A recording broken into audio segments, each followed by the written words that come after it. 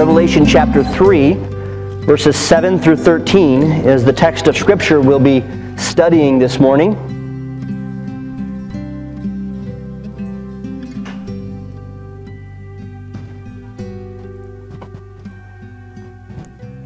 Follow along as I read God's Word.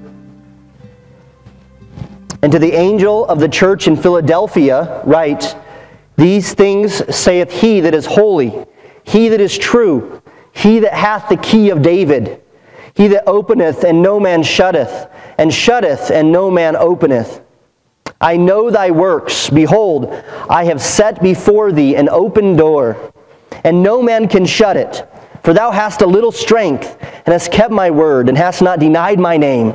Behold, I will make them of the synagogue of Satan, which say they are Jews and are not, but do lie. Behold, I will make them to come and worship before thy feet, and to know that I have loved thee. Because thou hast kept the word of my patience, I also will keep thee from the hour of temptation, which shall come upon all the world to try them that dwell upon the earth. Behold, I come quickly. Hold that fast which thou hast, that no man take thy crown. Him that overcometh will I make a pillar in the temple of my God, and he shall go no more out. And I will write upon him the name of my God, and the name of the city of my God, which is New Jerusalem, which cometh down out of heaven from my God, and I will write upon him my new name. He that hath an ear, let him hear what the Spirit saith to the churches. Lord, Spirit of God, please give us an ear to hear what you say. May we listen, may we believe, may we think, may we respond in a way that brings glory to you. We ask that your Spirit would do only what your Spirit can do over this congregation, and that your Holy Spirit would illuminate these truths and apply them to our lives, and that we would be encouraged by the church at Philippi. Help us, Spirit of God. Holy Father, 3 in 1, we pray that your name would be glorified through this text and through this study this morning. In Jesus' name we pray. Amen. Like I said, we've down to the last 2 churches, and the Philadelphia here is a church in Asia Minor. It is not a church in eastern United States of America. However, the city in the eastern United States of America is named after this church. And so we would do well to understand the meaning of this, even in our nation in which we live.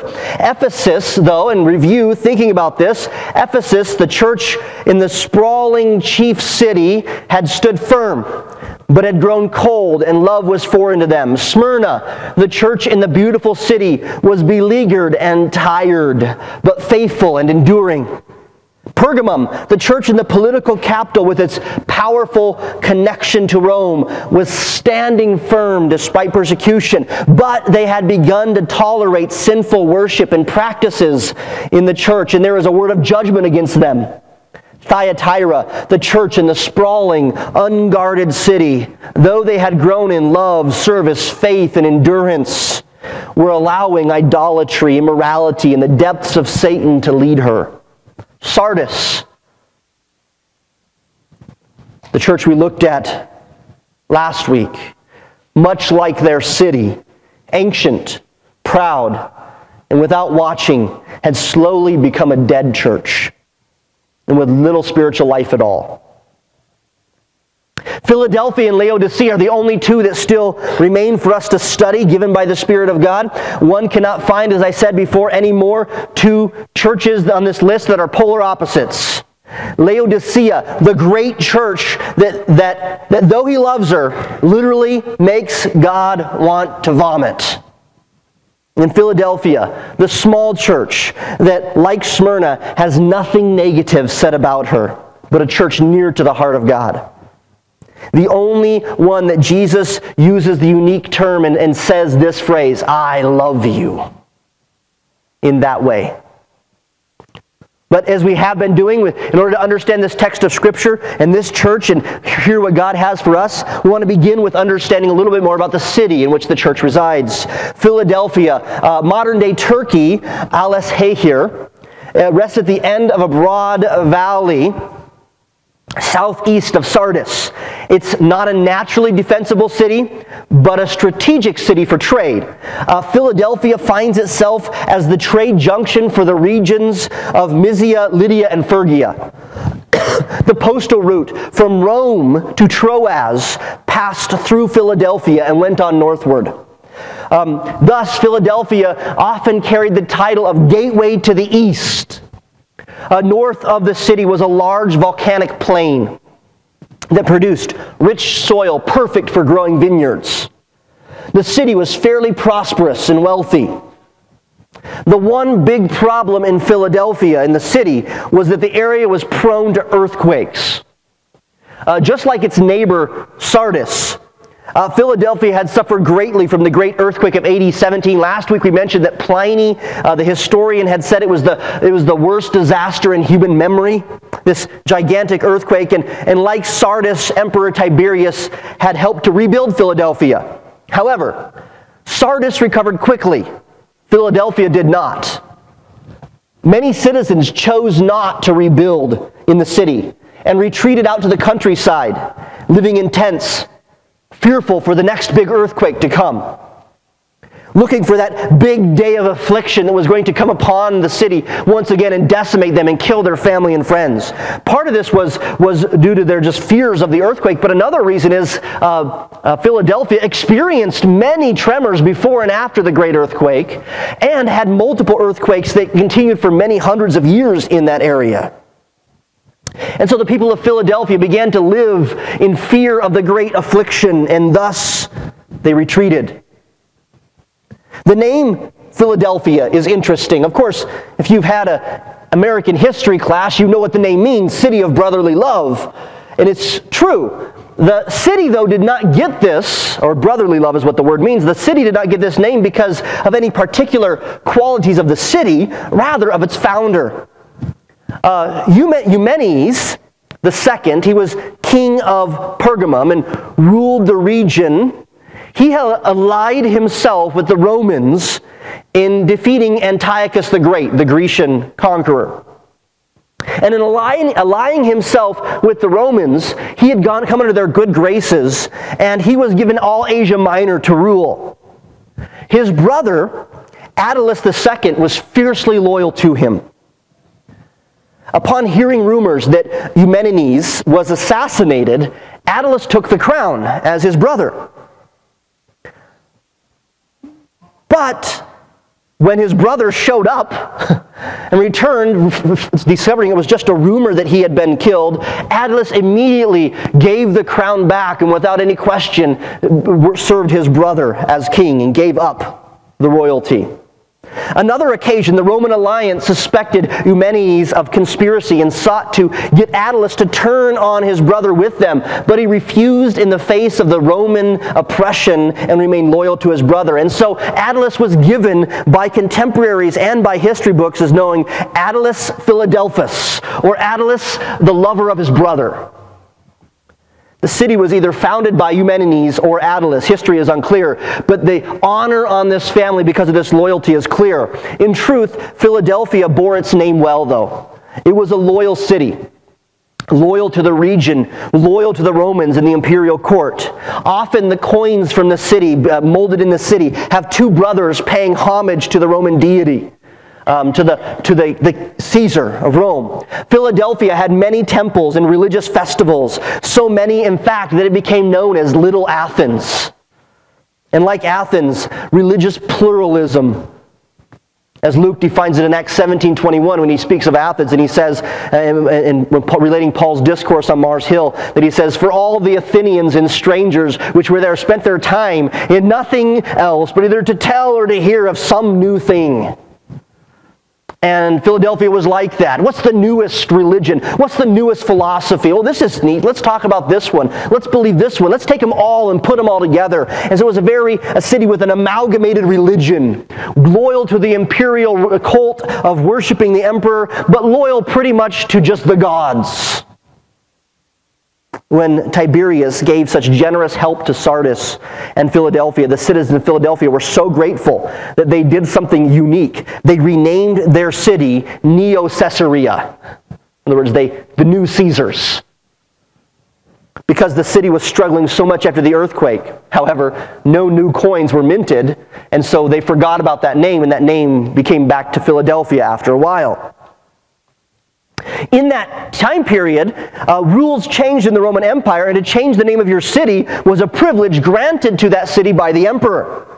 About 20 years before John writes this letter, during the reign of Vespasian, of the Flavian family, Philadelphia was granted the privilege and honor to change its name. And so it changed its name once again to Flavia in honor of the Emperor Vespasian. And why do I give all these details? To show you the temperature of the city. So it is like, very loyal to Rome. So loyal, in fact, they were willing to change their name. And they earned the honor to change their name from Philadelphia to Flavia, to honor the Roman Emperor who they viewed as a god.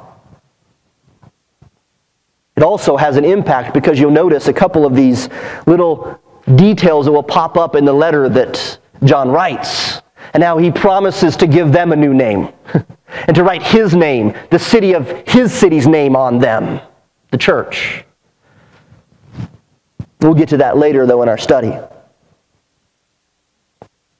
Philadelphia was a city loyal to religious pluralism, and notably the imperial cult, and they were loyal to the concept of piety and religion so long as it fit in the secular scope of all that they desired.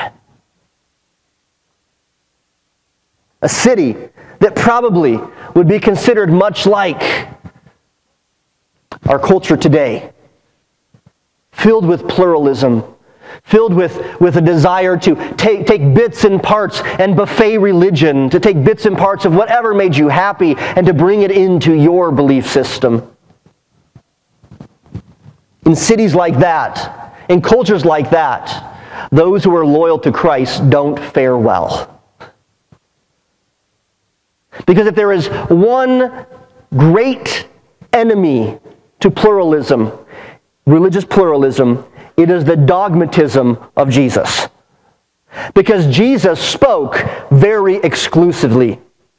Jesus said very hard things. Jesus said, no, I am the way, the truth, and the life. No one comes to the Father except through me. The Greeks and Romans said, no, you can go through Zeus, you can go through Apollo, Aphrodite. Hey, they're all good. Even the Jews have a point in their Jehovah worship. But Jesus says, no, there is one way to God. It's through me, through Jesus. Christians who take seriously Jesus' words do not fare well in cultures filled with pluralism. Sardis was the same way. I'm sorry, not Sardis. Smyrna was the same way. So too was Philadelphia. Perhaps that's why both Smyrna and Philadelphia had large Jewish populations. Because they were allowed to live there, allowed to do their synagogue worship, so long as they did not infringe upon the market or any other problem going on, not out there proselytizing. After all, faith is a very private matter. Keep it to yourself. And so the Jewish populations thrived in Smyrna and thrived in Philadelphia. And they also, in these letters, we find those two cities are the cities where it's mentioned that they're called the synagogue of Satan. Because these Jewish in name, not necessarily in heart, serving Jehovah, they persecuted the church of God. They attacked those Christians. They were against them. In letters to both these churches, Smyrna and Philadelphia, Jesus has very strong things to say about these Jews in name only, who are not his people, but are really the synagogue of Satan. And he calls them liars. The very thing Jesus said about the Pharisees while he engaged in earthly ministries. He told them, you are of your father the devil, a liar from the beginning. Indeed, both churches in Smyrna and Philadelphia are only commended by God as well. These are the only two churches that have nothing negative spoken about them too, because of the faithfulness in the presence of their anti-Christian hostility and hatred. And might I just pause before we even get to the text of Scripture this morning and encourage you, the members, my friends, members of Grace Baptist Church, we live in a hostile culture to exclusive dogma from Jesus. Our world does not like to hear Jesus is the only way. And because they hate to hear that, rest assured, they're going to hate to hear you speak it, and they're going to in turn be quick to hate you for it. Jesus said this. He said, "Do not marvel if the world hates you. The servant's not greater than his master. And if they hate the master, won't they hate the servant?" The reason why I'm sure that many churches, many Christians do not face this fear and do not face this persecution and this hatred and this hostility is because maybe they're not the servants of the master. Jesus said, in this life you will have trouble. Persecution will afflict you.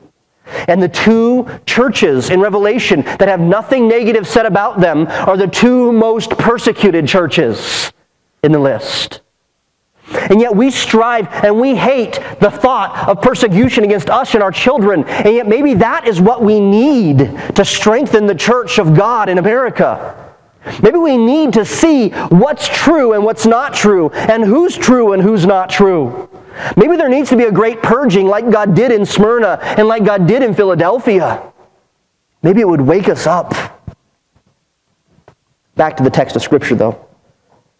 As Jesus does with all of the other letters, he introduces himself in some unique fashion.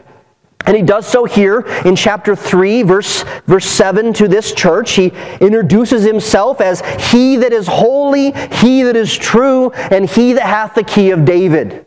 Those three qualities is how he describes himself. Now, in the original language, it's even more emphatic because it's the substantival adjectives. In other words, it could be translated, "Thus says the Holy One," "Thus says the True One," "Thus says the one having the key of David." In other words, it's descriptive of the one and only who is holy, the one and only who is true. Not just one who bears a characteristic, but in his very nature, in his very essence, is nothing but holy and nothing but true. And that's how he introduces himself in the beginning. The Holy One, a term used to refer to God alone. Christ is speaking. Now catch the significance of this. Jesus is speaking and he says, "Thus says the Holy One." That term in the Scripture, that substantival use of that adjective, the Holy One, is only ever referencing God. So if Jesus says, "Thus I'm speaking and I'm the Holy One," Jesus is saying very clearly, "I am God." That's what he's saying. You cannot escape. I say to those who seek to say, well, Jesus was, like a junior God or a son of God, or he wasn't really God, kind of a man that became God. I say you can't believe that if you read Revelation 1 through 5 actually. You just can't. You have to either take the words and change your belief, or you have to change the words. It's incompatible. Jesus is God. He refers to himself as the Holy One. And if this is the case, Jesus is either speaking the truth or he's a liar. There is no middle ground. He is speaking the truth. And what's fascinating, that's the next description he gives. He says, "I am the true one." Now this construction is the same way. The Holy One, the true one.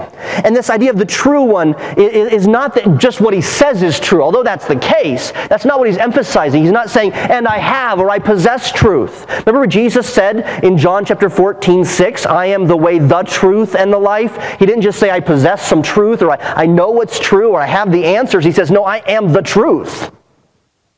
I am the embodiment of truth." You want to know what is true? That's me. I'm true. And so it's more than just I speak truth. Rather, it is I am the authentic, real God. There is no others. All the rest are pretenders. As the Old Testament says, all the rest are idols. They're all pretenders. There's one God, and it's me. I'm holy, and I'm the true one. The only one.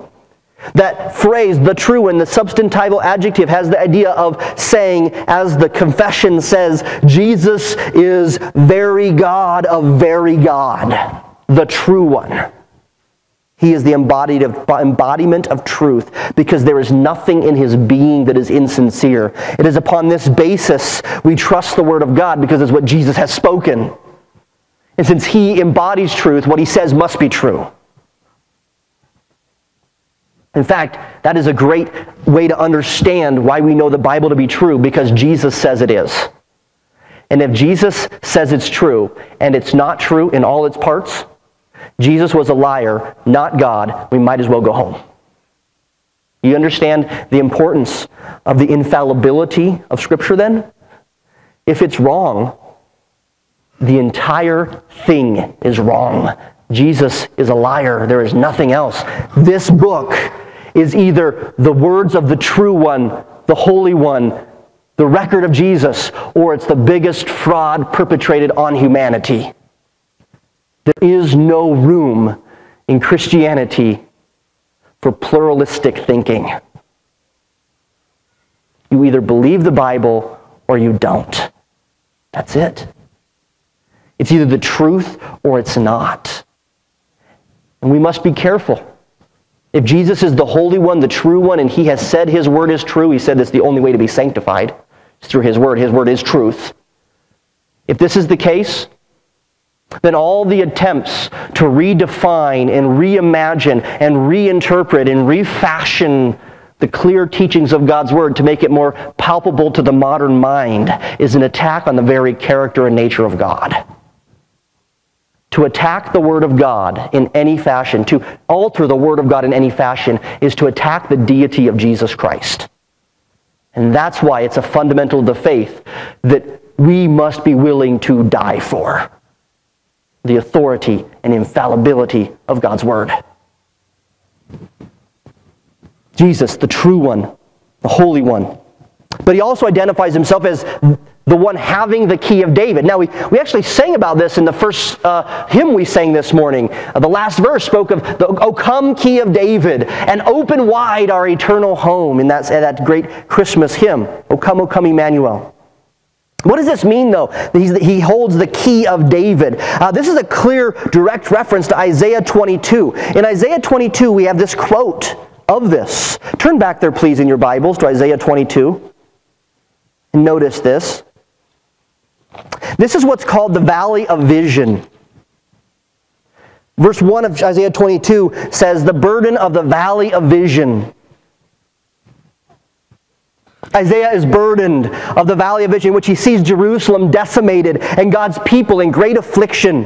That's why it's called the Valley of Vision. It's a low place in the visions that Isaiah got. It's a humbling place.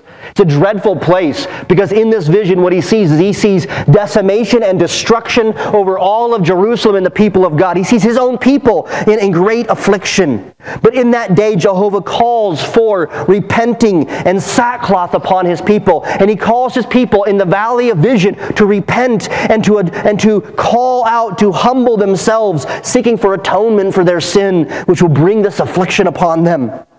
This, of course, is prophetic of Israel. All nations, for that matter, their need for redemption. But a warden of the house of Israel, he's described there. In verse 5 it says, for it is a day of trouble and of oppression treading down, and of confusion by the Lord God of hosts in the Valley of Vision, breaking down the walls, and of crying to the mountains. And Elam bare the quiver with chariots of men and horsemen, and Kir uncovered the shield. And you read about these individuals, Elam, and you'll read about another individual he'll talk about later over here in this text, verse 20. Lost my place there. Verse 15 says, thus saith the Lord God of hosts, go, get thee unto this treasurer, even unto Shebna, which is over the house. So this warden of the house of Israel, this Shebna, whoever this individual was, he says, go speak to him and say, what hast thou here, and whom hast thou here? And thou hast hewed thee out a sepulchre here. What's he saying there? It's a poetic way of saying, you have decimated God's city. You have been unfaithful in watching over the house, Shebna. You have not done well. You have been a terrible leader of my people. But in verse 20, we see that he's going to replace Shebna. And it shall come to pass in that day that I will call my servant Eliakim, the son of Hilkiah, and I will clothe him with thy robe and strengthen him with thy girdle. He's talking to Shebna. And I will commit thy government into his hand, and he shall be a father to the inhabitants of Jerusalem and to the house of Judah. And the key of the house of David will I lay upon his shoulders, so he shall open and none shall shut, and he shall shut and none shall open. And I will fasten him as a nail in a sure place, and he shall be for a glorious throne to his father's house. They shall hang upon him all the glory of his father's house, the offspring and the issue, and all the vessels of small quantity. But even that nail be removed, and a greater nail will be put in its place, he'll say. One that's eternal. The last verse of this text. This is all poetic and hard to fully understand and grasp, but what does he say? You can obviously see in Isaiah 22:22, the direct quote from Revelation chapter 3, when he says that he has the key of David, and he openeth and no man shutteth, and shutteth and no man openeth. Direct quote, right? From Isaiah 22:22. What's this about? This is the point. You see, Shebna, representing the Jews who were leading the people of God in Jesus' day and many times, had failed. This is why Jesus calls the Pharisees, the religious leaders, sepulchres, graves. They'd selfishly pursued their own goodness and had not prepared the people for Jehovah with humble, repenting in sackcloth. They'd failed. But the name Eliakim means God sets up. And God will set up an authority with the authority that Shebna had over the house of Israel. God will set up Eliakim. He will be a stable peg in the wall and will not fail. But even Eliakim will be removed someday. But there is one coming who will be a strong, powerful certainty for God's people forever. He identifies himself, Jesus does in Revelation, as this fulfillment of Eliakim, as this peg in a strong place, as this sure place, this sure mark that all the glory of the house of Israel will hang upon Jesus. It's all based upon him. In fact, this text that we're reading about is a Christmas text. It's about the promise of the coming Messiah, that there is coming a perfect ruler over his house. And Jesus identifies himself as the perfect ruler of all nations and the perfect ruler over the house of Israel. A certain, unchanging, sure key of David. And what he opens, no one's able to shut. And what he shuts, no one's able to open. He is steadfast. He is resolute. He is sure. He is unchanging. And so Jesus, in speaking of himself as the key of David, is speaking to this church of the reality that you are in a pluralistic society. You are in a place where it's to hear this matter or that matter, and where those who were the leaders of my people, who you came from, who are persecuting you, the very ones who should understand your plight as followers of Messiah, the synagogue, they're not real Jews, they're liars, they're the synagogue of Satan. They are attacking you, they are fighting you, but don't worry, I am the Holy One. I am the true one, and I'm the sure peg. I'm the one that stands firm, and I will open the door for you, and I will shut the door for them. And you have no one to fear, because I am the very God of very God. Jesus begins this letter to this church with a great encouragement, to encourage them that he is the one who opens and shuts. This business about opening and shutting the door. In verse 8, he addresses it again. He says, I know thy works. Behold, I have set before thee an open door, and no man can shut it. For thou hast had a little strength, and hast kept my word, and hast not denied my name. Jesus, possessing the key of David, first identifies himself with the royal authority that he alone, the Holy One, the true one, has all power and authority. And his authority is legally transferred through the family of David. And thus, Jesus, both God and man, is no pretender like Shebna was. He's no pretender. He cares for his church. He cares for his people. And he opens the door for them. And no one will be able to shut it. And although this church has little strength, that's what he says there, they have kept his word and not denied his name. Many interpret this opening and shutting of a door as a door of evangelistic opportunity. In other words, they would say, well, this means that Jesus was going to open this door of evangelism to the church. I understand where that interpretation comes from, but it doesn't come from the immediate context. There's nothing in this context about evangelism. Rather, there is the context of a persecuted church the door of the synagogue was closed to them. They were cast out of the synagogue. They were hated by all. There was hostility toward them. I see, rather than the door here being a door of evangelistic opportunity, I see rather this is what the concept is. This is the door of God's eternal reward. This is the door of heaven. This is the door of a relationship with Him. And God Himself, Jesus, has opened this door. And when He opens the door, it doesn't matter how many times they cast them out of the synagogue. It doesn't matter how many times they curse them out. It doesn't matter how many times the world hates them, how many times the world calls them narrow-minded, bigots, and hateful. No matter how much the world attacks them, don't worry. Jesus says, I opened the door to my presence. You're good. I got it. They can't shut it. And when I shut the door on them, they can't open it. I am God who sustains you. I am the God who gives you my presence. And that's what He is saying here. The encouragement is the church must not become anxious or worry, because it is Jesus who would open this door of their hearts for them to hear and believe the gospel. It is Jesus who opens the hearts and minds of sinners, and Jesus who closes them as well.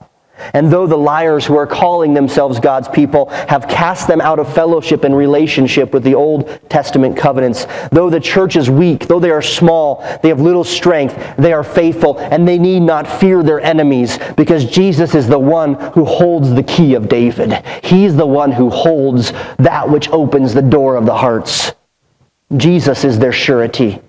Jesus is their hope and reward.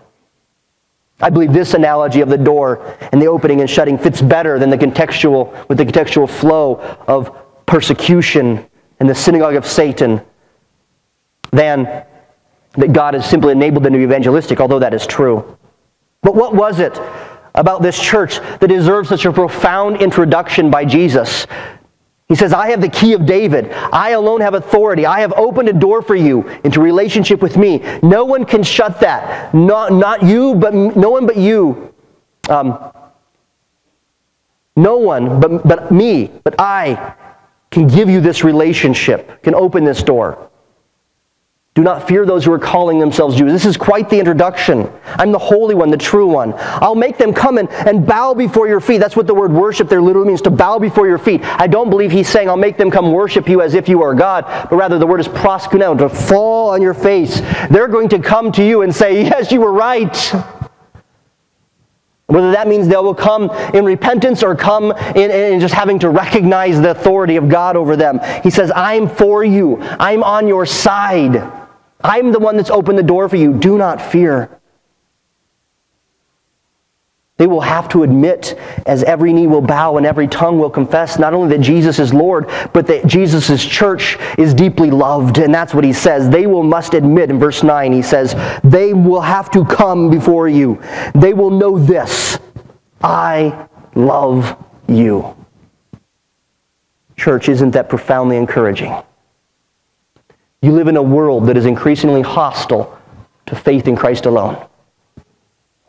You live in a world, a pluralistic society, that's not going to receive what you have to say.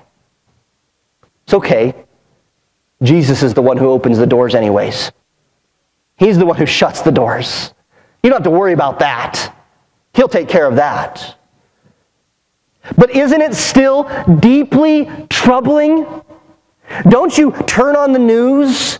Don't you read things on the internet? And don't you sometimes just put your head in your hands and go, what are we going to do? I'm not talking about the economic trials or the headache of government or policies and all that kind of stuff. I'm talking about the fact that you can just sense and you can see that the truth of God's Word, the Christian things that He values, the moral principles of God's Word, and that which loves Christianity is more and more being attacked and hated by the world around us. And doesn't it kind of discourage you sometimes? And you just want to say, this world, what's going on? What are we supposed to do? How am I supposed to live? But Jesus comes back with this question and says, don't worry. One day, everyone in this world is going to know these 3 words. I love you. They don't, but I do.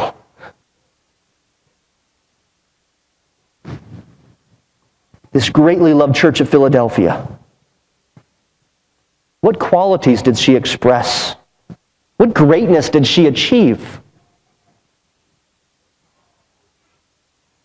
I mean, isn't it amazing that Jesus Christ, the eternal God, who is the Holy One, the true one, who has all the royal authority of David, who is sovereign, that He looks at this church hated by those who call themselves religious, that He would say quite profoundly, everyone else hates you, but there is coming a day when all your enemies will fall down before your feet and they will know that I love you? Well, what about this church was so magnificent? They would hear those sweet words of Jesus, I love you. Those words that we sing about in our children's songs. Jesus loves me, this I know, for the Bible tells me so. Sweet words, words that calm us when we're in our darkest days, when we're walking through the valley of the shadow of death, when we are persecuted and afflicted and tormented, and it seems like nobody loves God, and nobody loves His church, and nobody loves the Word of God, but Jesus says, but I love you. That's sweet. That's precious. So what was it about this church that would garner such sweet, beautiful words and simple words from Jesus? What greatness was attached to this church that they would garner such an expression for the royal King of the universe? Before we can even answer that, we have to get something out of the way. First of all, this is what it was. They weren't great. They weren't. In fact, it says here, you have little strength. The word is the word dunamis. It means power, ability. Really, he's saying you have such hostility and you can't do anything. You're weak. You're small. You're really nothing. And I love you. And you're nothing.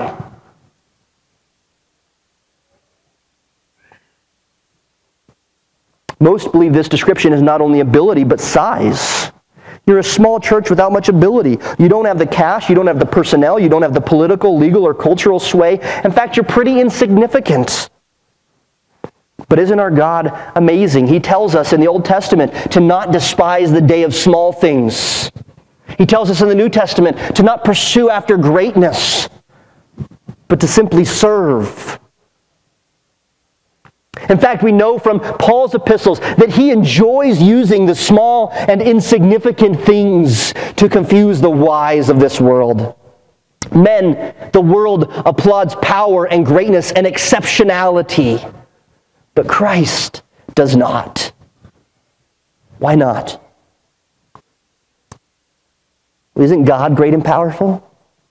Isn't God strong and amazing? So why does He expect that from His church, His saints? He doesn't. And this is precisely why He doesn't demand or desire greatness of His people. Because He is God enough. He is strong enough. He doesn't need us to be great. He simply wants us to be faithful. We don't need to be amazing because He has got the amazing part down. He simply desires us to trust Him alone and walk in faith, resting in His amazing greatness. Are you feeling small, insignificant, of no account, useless, weak, and humiliated? Good. Now you're ready to see just what amazing is. And it's Jesus. There are 2 qualities that are rather ordinary that Jesus does commend in this church. Okay, here we go. They sent out hundreds of missionaries, right? They gave thousands to feed the poor. They had the greatest preachers that had worldwide recognition. They had a YouTube channel. No, this is it. You kept my word, and you didn't deny my name. That's it. That's the qualities of this church that Jesus says, I love you. You kept my word, and you didn't deny my name. Simply put, they obeyed God's word and stayed faithful in the end. We live in a church culture, an evangelical culture that emphasizes the exceptional, that looks for the radical life, the unbelievable, that has in their vocabulary probably the most oxymoronic words, like have you ever heard of the phrase celebrity pastor? That's a terrible oxymoronic word. You can't be a celebrity and a pastor. It's impossible according to the Scripture. And yet we have that, and you read about that, and you go on, you listen to this celebrity pastor, and this celebrity pastor, and this big church, and this mega this, and this big this, and this fantastic this. This small group study will make your church radical. This one will change you, revolutionize your music ministry. This will make it like it's never been before. There's all this push in our church language to make something amazing and fantastic and radical and superb and excellent. And Jesus says, actually, I love you. You kept my word and you didn't deny my name. You weren't radical. You weren't amazing. You were insignificant. You were little. You had little ability. But you didn't deny my name. That's it.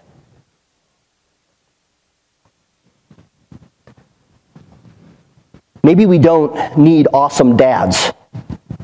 Maybe we just need dads who will obey the word and bring their family to church, exemplifying submission under God's word day in and day out, rain or shine, tired or not. Maybe we don't need moms who can fix perfect organic vegetables and get the kids to soccer practice on time and volunteer with the PTA, perfectly hand-make the kids' science project, keep the house perfectly clean, have time to read the latest Good Housekeeping and look like a modest centerfold. Maybe we don't need that. Maybe we need moms who will teach their children God's word and not deny His name. Teen, you don't need to be spectacular at anything. Just know and obey God's word and stand gently and quietly for the name of Christ when all around you are not. That's it. It's simple. It's not fantastic. It's rather insignificant. But you know what we need to do? We need to get out of the way so the world sees an awesome God, not fantastic people. Maybe we don't need to be awesome because Jesus already is. Maybe we need to be faithful and obedient to the bitter end. The churches of Smyrna and Philadelphia contain no rebuke in their letters, and both churches were persecuted by the synagogue of Satan and by the world around them, and they were simply faithful servants of Jesus Christ. That's it. Notice he says that you have kept the word of my patience. They obeyed my word to steadfastly endure is what that means. So the hour of trial which is coming upon the whole world, I will keep you from that, he says. Now clearly, most take this to be the 7-year tribulation that will afflict the world, spoken of in the rest of Revelation. And although there's disagreement as to whether this means keep as in be raptured out before the tribulation, or keep as in protect you while you go through the tribulation, I tend to believe he's referring to being raptured out prior to the tribulation that will afflict the whole world, simply because that's being consistent with the meaning of the word keep in the context. Protected from. Whatever this means, and I believe that's what it means, he's saying, listen, you're not going to endure the great affliction I'm bringing upon this world. But understand in the cultural context, the Philadelphians knew something of tribulation. The great earthquake, as we mentioned before, that Pliny called the worst disaster in human memory, had devastated the city of Philadelphia. She never fully recovered. As I said, many of her people lived in fear of another earthquake and refused to rebuild. She experienced many other tremors, but this promise is a spiritual one, not a physical one. Not that they would have no more earthquakes, but that the great judgment of God, when He shakes the whole earth in this tribulation period, will not affect them. God will protect them because He loves them. And then he says, lest they forget, He is coming quickly. Hold fast what you have. That is, your patient endurance and obedience. You believe, keep believing. You trust, keep trusting. You repented, keep repenting. You see, the Christian life is one lived in the present, not a glimpse in the divine distant past. You see, we have assurance that we are God's children, not because of something we have done, some prayer we have prayed, but because of what God has done now and what we are doing by that power of God alone. So, the believer believes, the repentant repents, the confessor confesses, the faithful is faithful. Hold fast, so that you do not lose your Stephanos, your reward, your crown. Not your salvation, your reward, but the commendation of a race well done. The motivation of the believers is the bema seat, where we will receive commendations for keeping His word and not denying His name. So he says, hold fast to this. There's reward coming. It's coming to an end. So the encouragement is this. The encouragement in tribulation is this. I love you. Jesus says, I love you. That's the encouragement. But there's a secondary encouragement, and that's this. It's not always going to be this way. It's not always going to be this way. Friends, we need to understand that. Brothers and sisters, we need to understand that. Yes, in this life, we will face hostility and persecution. In this life, our encouragement is He loves us in spite of all of this. We are weak. He is strong. Trust Him. But that's not the only encouragement He gives. The other encouragement is, and it's not going to go on forever. It won't go on forever. I will keep you from the day of trial. I'll keep you from that. I'll guard you. I'll protect you. I'll give you the Stephanos, the crown, the reward for well-run race. I'll give it to you. Hold fast. Hold on. Don't let go. Keep going. And then He gives us the reward. To the victor, the Christian, the overcomer, Christ grants two promises. As with all the conclusions to the letters, these rewards are applied first to the particular church, then to all Christians. And this is our joy. In the text of Scripture, that the one who overcomes, He says, will be made by God a pillar in His holy temple and will no more go out. You catch that little phrase there, will no more go out? Do you see the context here? The synagogue of Satan, the Jews, cast them out of their synagogue, which if you're a Jewish person, the Christians were a subset of the Jewish people culturally in that day, that was to lose everything. The world didn't want them. The religious didn't want them. They were cast out. Don't worry. I'm the one who opened the door. I'm the one who shuts the door, He says.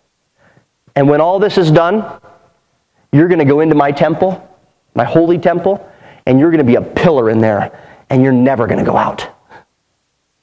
No one can ever take that from you. What does this mean? You'll be a pillar in the temple of God.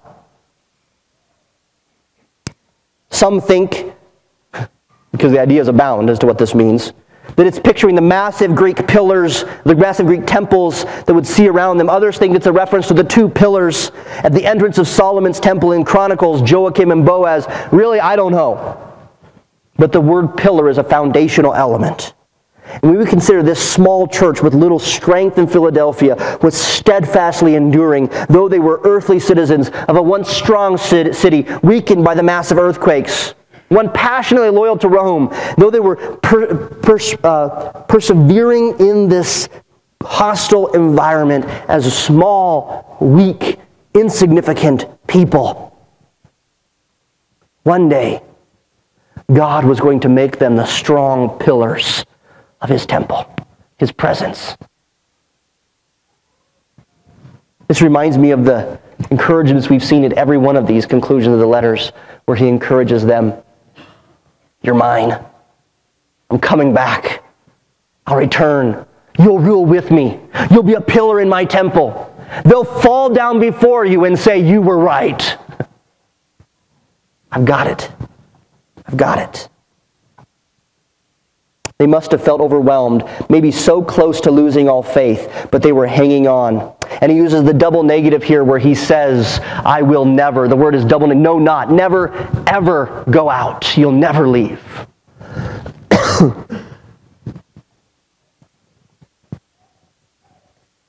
I'm coming quickly. Hold fast. It makes sense to me that the encouragement he will give is that though today you feel weak and uncertain and are trembling, when I come and take you with me into my kingdom, you will be as a strong pillar in my temple. The eternal temple of God is the place of forever worship before God's throne. There will be no weakness in you, no persecution, no smallness, no little strength when you stand as mighty pillars before my throne, while all your persecutors run and flee from my presence. And remember, I, Jesus, opened the door to you. No one can shut it. Those liars who persecute you, they think they have cast you out of my assembly by removing you from their synagogue, which is really the synagogue of Satan. But no one will be able to remove you from my eternal temple. In essence, Jesus is encouraging this small, overwhelmed church and encouraging all believers that those who are in Christ indeed will steadfastly endure, and that there is no reason to fear what man can do to us. As Martin Luther said, the body they may kill, God's truth abideth still, and he must win the battle. The second encouragement and in conclusion here is Christ will write upon the enduring saint the name of God, Jehovah, and the name of God's city, Jerusalem, coming down from heaven, and Christ's new name, he is Jehovah. And this all symbolically encouraging, because they may feel absolutely insignificant, as nothing and poor and weak and needy. But one day they're going to have emblazoned across them God's name, his possession. You're mine.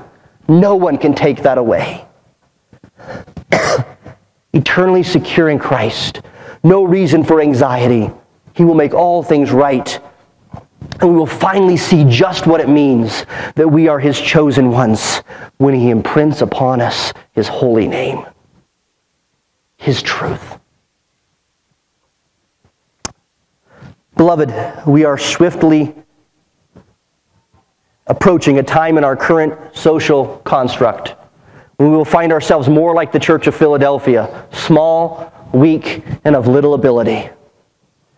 But I'm reminded of the precious hymn recently written. Still, my soul be still, and do not fear, though winds of change may rage tomorrow. God is at your side. No longer dread the fires of unexpected sorrow.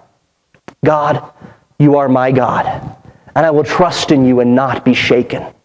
Lord of peace, renew a steadfast spirit within me to rest in you alone. Still, my soul be still. Do not be moved by lesser lights and fleeting shadows. Hold on to his ways with shield of faith against temptation's flaming arrows. Still, my soul be still.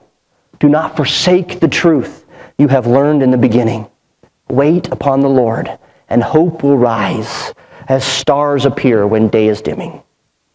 Though we be few and small, though you be overwhelmed by the afflictions of life and the persecution of the religious and the irreligious alike, though you are persecuted by your own heart and mind, take comfort. Christ is the Holy One. He is the true one. He has the key of David. All sovereign authority is his. And when he has opened the door and brought us in, he shuts and no one is able to open. Because though little in ability, he is great in power.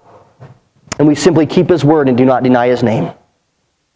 Those who hate our God, and hate truth, and hate us, will one day fall in front of us. And they will, in the whole world, will know the depth of love that Jesus, the Messiah, has for you. As we keep his word, reminding us to be patient, he will keep us from the hour of tribulation that will afflict the whole earth. Jesus is coming back soon. So, beloved, let us continue to hold fast the faith of Jesus Christ. Let us grasp onto his word and hope of his coming, knowing that we will receive the reward of Christ himself. We who are truly saints, who are victors, we may be little strength now, and we may be outcasts of the world, but we will be made like a strong pillar before God's temple above, and we will never ever lose that privilege. He will inscribe his possessive trait upon us in care of God's name, our eternal address, New Jerusalem, signed by Jesus himself. Listen, my beloved, there is a brighter day coming. He's coming back. And so Jesus says to his church, I love you. Let's pray.